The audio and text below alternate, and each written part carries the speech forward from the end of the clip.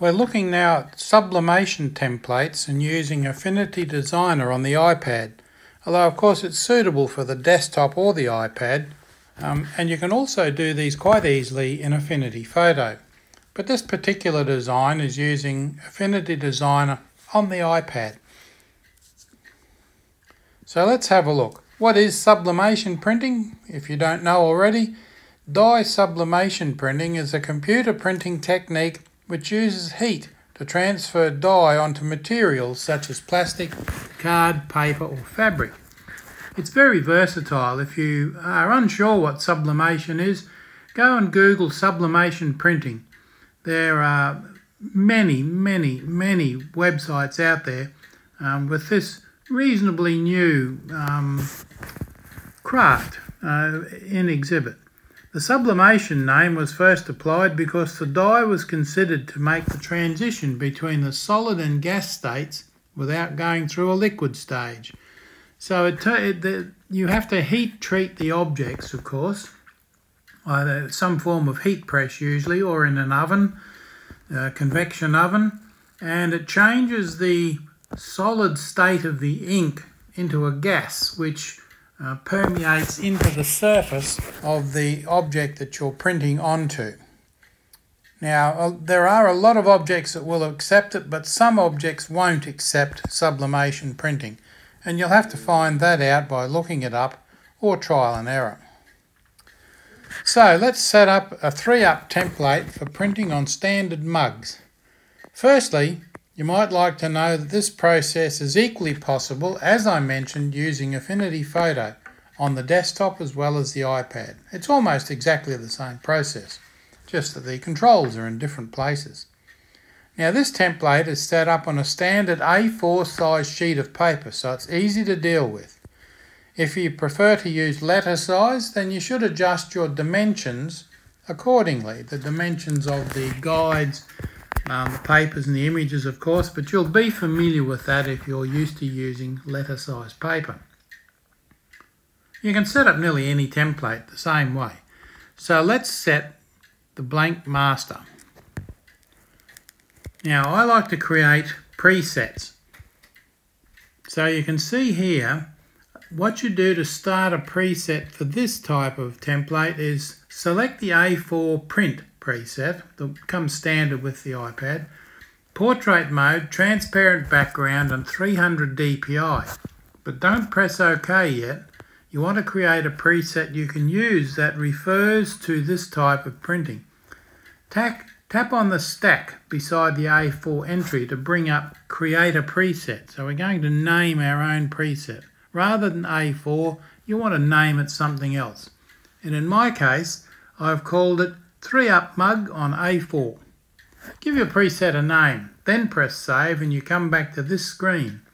Now you can press OK and create your base canvas. And there you go. You're now presented with your A4 document in full screen mode. I prefer to work with the iPad in landscape mode, but you may differ. You might prefer the portrait mode. Now this is on its side, so I need to pinch the canvas in so it fits and is clear of the layers list. You may prefer to work in portrait mode. It's entirely up to you, as I just said. It's just choice and doesn't affect the outcome.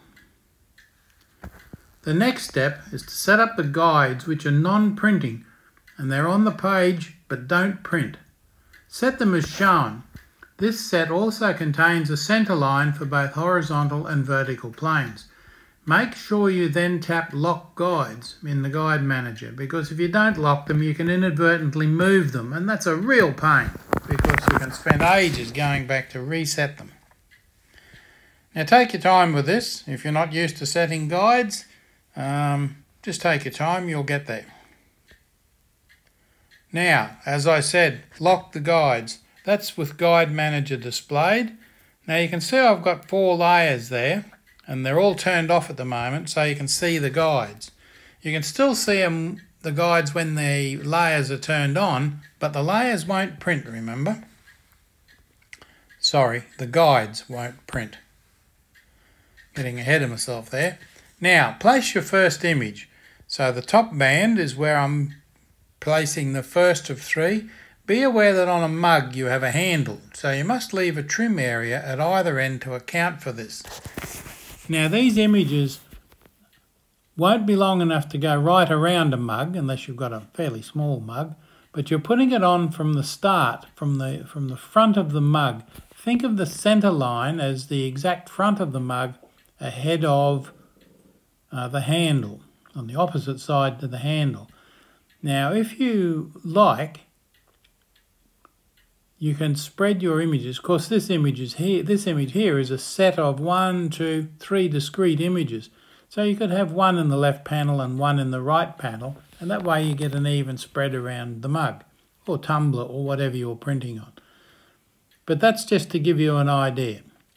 So the idea is to leave a trim edge at either end to account for the handle. Even if you enlarge this so you get a full wrap around, you've still got to leave an area for the handle. With an A4 template, you do not get a complete wraparound, of course. Now watch out for text. You need to mirror your images.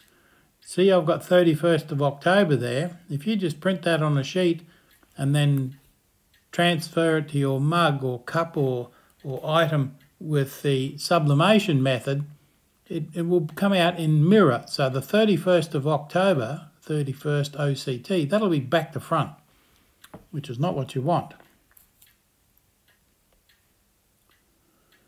You can place rectangles into the areas marked by the boundaries of the guides, but if they're anything but white, then turn them off before printing. In fact, unless I actually want to print the background, I always turn them off anyway, so that you've just got your image. In this scene, for example, the blue will print, the white won't print, but the grey will.